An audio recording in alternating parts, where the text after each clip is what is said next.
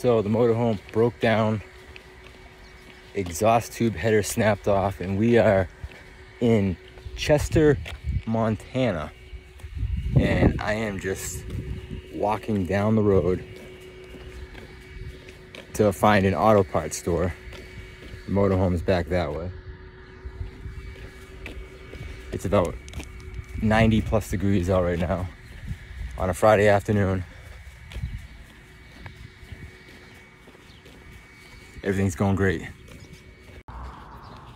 Most people walking in 95 degrees temperature and desperate are looking for water or food.